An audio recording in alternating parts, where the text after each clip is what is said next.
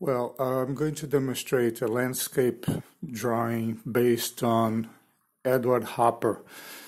Hopper is mostly known for his lonely people and in strange landscapes. But Hopper also had some wonderful landscapes, nature paintings and seascapes and all. So I recently found these paintings of Hopper, and one of them I'm going to transform. This one, Square Rock, this marine, and changing it to black and white so that I can look at the color values and the grays, whites, and blacks, the color values, the levels of gray in this work so that I can select the great masses in the landscape and then put these masses on my drawing in a very efficient way. So let's get started. This is the reference, a Hopper reference, and it has been changed to black and white, so the colors will not interfere in the reading of the values, the great sections of gray. So I'm going to make marks for the corners so that I'll be able to put a rectangle that will include this drawing.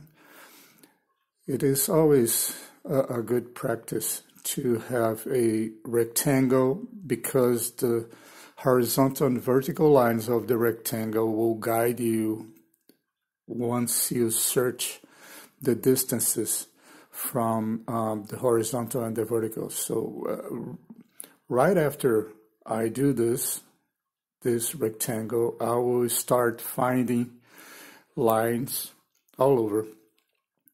I have been saying that drawing is the same for everything. It doesn't matter if I draw a banana, a landscape, a portrait. Here I have, for instance, this big mass, this other big mass here. So I first do a study of the major masses. It does not matter what I am drawing. And this isthmus way will give us a line. So looking at a picture or a real landscape, you try to find general marks and general masses so that you'll be able to anchor the drawing right away. So very efficiently, I'm going to find this point here on the left so that I can, I don't go for geometrical major marks. I really go sensitively moving over my lines, a very sensitive manner, what is in front of me. So I draw on one side and then I mark on the other side, positioning and putting in balance everything, a line in the center. This horizon line establishes the division between a sky and a sea, and now I have a first plane, an intermediary plane, and then a faraway plane that is comprised by the sky.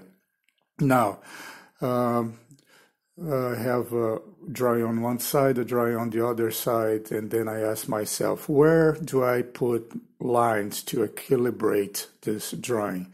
So I have to do it very slowly so that my eyes move over the line that I chose, and very slowly my hand will follow the movement of my eyes. So now I have these major lines all over the paper, and then I complete here with this larger mass, the external contour lines of all these masses in this landscape are already on the paper. So I can move now. I can even stop the drawing if I want to a couple of minutes from now, because I will have registered the drawing. Now, to close this, I'm going to find some secondary lines, you see,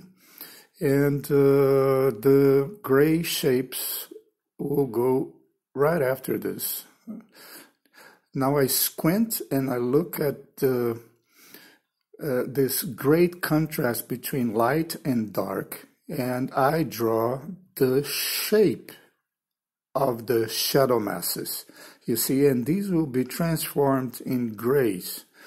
This great mass here, and very slowly, patiently, and I'm not a very patient person, as you might have noticed by now, but I go and I fill in the gray areas. I'm not going to complete all of them because this will take too long, but when I am in my patience mode, I can draw for a couple of hours and put carefully, and eventually we are going to see a work. Now, I marked my landscape in space in the same way that I did Raphael's drawing, the way I have been working with the sergeant on one side, on the other, in the center. Well, the lines are all in place, and you can see that the landscape is entirely here. Now, and you complete smaller masses, these smaller dark masses and lighter masses, and you start putting the shadows in their places. And this is our landscape demonstration. Doing landscape drawings, you start the landscape in its place in the real environment, and then you take it home to complete it at home, because in the real setting, light is changing, there are flies and mosquitoes all over you, and it's hot, it is cold, and then you put a few lines and sketches, and you go to your atelier, to your studio and home, and you complete it there. I find it pretty amusing when I see these videos. I learn how to do a landscape and put mountains and put skies, and well, it's all the same thing. This is Hopper, Square Rock. Please leave a comment below here, and in my channel, YouTube channel, and send me an email or get my PDF book on self-portrait great masters. Okay. In this way you write, you see, holding the pencil, and this way it's pretty good to put the shadows and to cover larger areas. So please leave a message, and pretty soon we'll be having a course, an online course on drawing, and after that painting, and we'll have the fundamentals of drawing. But it's not drawing, you see, it is the fundamentals of seeing. The great masters used to see differently. It's not a matter of a drawing technique.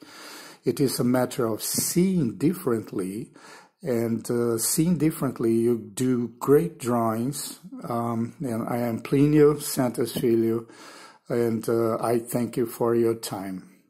Take care.